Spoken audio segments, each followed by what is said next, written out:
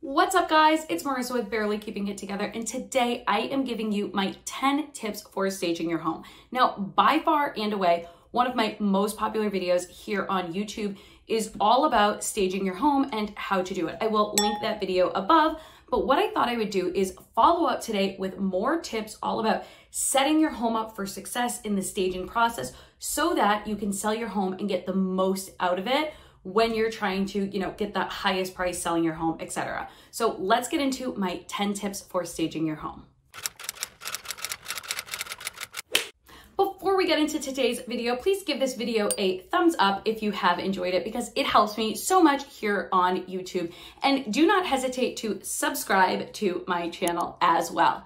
Otherwise, stick around to the end of the video because my favorite tips are actually the last 2 tips that I'm giving you. So stick around to the end of the video and I can't wait to give you guys all the information to get your house on the market looking amazing and making top dollar. My first tip for staging your home for sale is basically a rule that you want to go by the entire time that you're staging your house and getting it ready for sale, which is your goal. Your overall goal here is to show prospective buyers how their life can be enhanced in your home. So what is it about your home that's going to make their life better?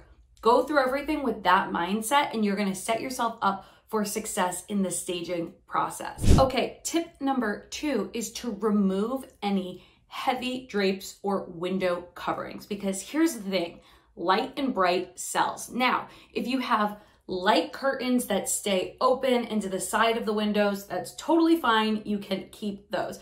But if you have some big, heavy draperies, particularly something you bought in the 80s, 90s, or even the early 2000s when Tuscan was in, we're gonna get rid of that stuff so that everything just feels light and bright and not heavy and weighed down by those window coverings. So get rid of any old window coverings that are just feeling heavy in your space so that prospective buyers walk through and just feel like your home is light and bright.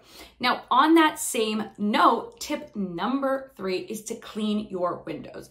Clean the outside and the inside of your windows while staging your home because it's going to increase the light factor that is coming into the space. Because if your windows are clean, the house is going to seem cleaner, it's going to seem brighter, etc. Optional tip here. If you have screens on your windows, they actually make the room a little bit darker. And I know in these summer months, it can be great to keep those windows open and have screens on them and not have any bugs coming in the house. However, if you do take down the screens, it's also going to allow for more light in your house as well. So in terms of the windows, just think making everything super light and clean. So people walk in and feel like your house is a breath of fresh air rather than a dark dungeon or a cave, because people are going to feel happier in lighter, brighter spaces. And therefore, when they look at your house, it's going to be another reason that this house enhances their life rather than detracts from their life. All right, the other thing you want to do is you want to make sure that you're touching up the paint on all of your trim. Now, if you have white painted windowsills and trim, that's great because that's the modern look and people are very drawn to that rather than older wood, etc. So I would go through and touch up all your paint so things don't look scuffed, worn, and dated, because that's just signs that you have used and abused that house rather than it feeling like this new, exciting place for somebody else to live. Now, if you do have wood trim throughout your house, please consider also potentially painting it white. It's gonna make your house feel so much more modern, bright, and up to date. Again, light and bright, right? Now, if you're opposed to this, I totally understand. Some people love wood and that's just their thing. So just make sure everything is very clean. But if you're interested, definitely consider painting all of your trim white or a very light cream because it's just gonna make your space feel much more current to this day and age. The next tip might seem a little bit obvious, but I need you to declutter. Just get rid of as much as possible and have your surfaces as clean as possible. It's going to make a space feel bigger.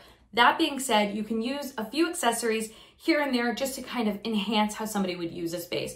But for example, this behind me here, this is probably over accessorized for staging. I would probably take down the candle, take down these books, and just leaves this books and this bowl, because then it would feel, you know, more open, etc. Now, my day-to-day life, it's much more practical for me to have those things there. So I totally understand that you live a certain way and then you stage your home for sale and you live in it another way as it's on the market. So just consider decluttering everything, particularly those kitchen countertops. That is a huge one, you guys. Put your appliances away when it comes to open houses, showings of prospective buyers, as well as photography. You don't want your coffee machine, your toaster, all those things out on the counter, because it just makes it feel like and look like you have less counter space than you actually do. You don't want them thinking about how their stuff isn't gonna fit in this home. It wants to feel like the space is abundant and they're gonna have more than enough space for all the things that they're bringing into your home as well. The next thing that you can do to get the most bang for your buck when staging your house is make sure you are deep cleaning all of the nooks and crannies of your house. Nobody wants to be walking through and see little dust bunnies in the corner, etc. So what I want you to do is either do an incredibly thorough deep clean yourself, or potentially even hire a cleaning service to come in and do a deep clean. You want to make sure you are scrubbing the front of your cabinets. You want to make sure you're scrubbing the backsplash. Nobody wants to see your kitchen grease and grime, because it's going to remind them that they're going to make a mess in the kitchen too. Also, you want to make sure you're scrubbing all of the grout in your showers. Nobody wants to see mildew, that kind of thing. And, you know, just get all of the corners, the nooks and the crannies, because people are going to notice your mess, especially when it's decluttered. So make sure you do a super thorough deep clean. And then as showings are coming, you're doing more open houses, you continue cleaning throughout the process as well.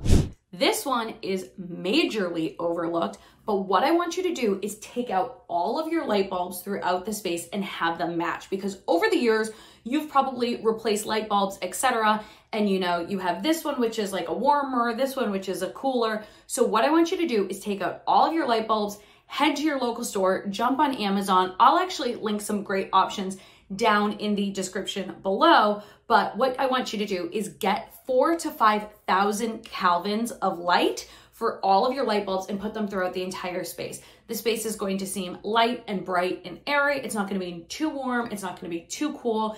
It's just going to be like the perfect temperature, and everything's going to seem consistent, because when you walk through the house and let's say you have, you know, 10 can lights in your kitchen or something, and some are warm, some are cool, it just gives this like not finished feel, where we want your house to feel like it is a show home and they just can't wait to put in an offer for full ask or maybe even more, because they need your house to be their new house. So go out, get those light bulbs and replace everything you have right now. Okay, my next tip is a really good one. And here's what it is you need to go throughout your house and you need to show people how to use all of the spaces. So is there an empty room? Is there an empty nook that's not really showing somebody how they could use the space? I want you to stage it and define what the use of that space could be.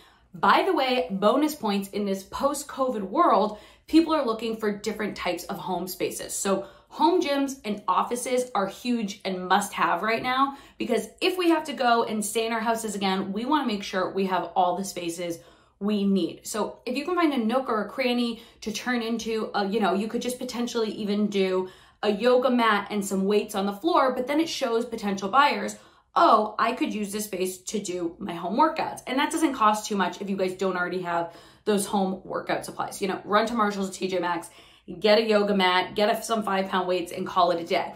Or you could put a small desk with a little chair like this, and it's going to look like, oh, this could be a potential corner where I could set up my home office if I need to work from home, or if I've stayed working from home this whole time. You want to define all those areas for people. Maybe there's a little corner in your kitchen that you could set up 2 bistro chairs and some coffee mugs, and then people will be like, this would be a cute place for me to have coffee in the morning. Or if you have a balcony off of the primary bedroom, that would be a perfect place to set up a little spot to have coffee in the mornings, those sorts of things. People love being showed how to use spaces. Now, keep in mind, keep like least common denominator. Assume nobody knows anything about your house and how they could live in your house. So you need to show them, this is how you use this space. This room is a dining room. You put a dining table and dining chairs. This room is the kitchen. Look, there's a bowl of fruit. those sorts of things. Make it very, very obvious to potential buyers how they're going to use each space so that when they leave, they're daydreaming about your home, how they're going to live in your home, and then they're going to put in an offer on your home, and you're going to take that offer to the bank. Nobody wants to see signs of your family, who lives there, or particularly that they have pets. Because to a lot of people, pets look like they cause damage and smells, etc. So make sure when you're staging your home, you remove all signs of personalization of your family, including pictures, toy mess, and all signs that you have pets living in your house. So that when people are touring through your home, they just think this is a clean, crisp space that's going to be their new oasis, not your old mess. All right, my last tip for staging your house is to do all of the projects you have been putting off. Now, what do I mean by this? When you bought your house, whether it was 1 year ago, 10 years ago, 20 years ago, 30 years ago, you bought it because you saw that it had potential for you and how you could live in it. Now, nobody does all of the projects that they've wanted to do, and this is your time to do it. Yes, it is a little bit sad because you're doing those projects for someone else, but you're doing those projects because you saw the potential in this home. So for example, in our last house before we left, we actually redid the primary bathroom by painting the vanities, getting a centerpiece, and changing out the lights and mirrors.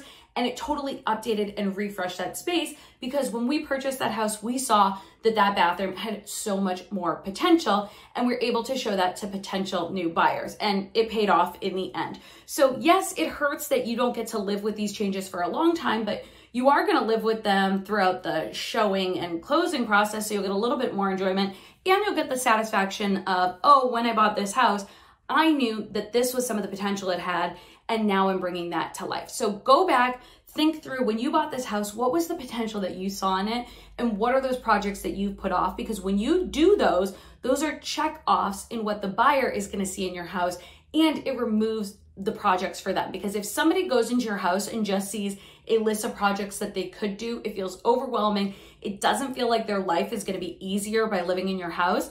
And we need to elicit that feeling that their life is going to be better and their life is going to be easier by purchasing this house. And by doing those projects now for them, you're going to get more offers and you're going to be able to move on faster. So definitely do all of those projects that you have been putting off. All right, guys, I hope you enjoyed today's video. I love making this for you. I hope this information is super helpful for you. Now, don't forget to go and check out that other video that I made a while back now, all about staging your house. I've linked it down in the description below. Otherwise, I will chat with you guys later. Bye.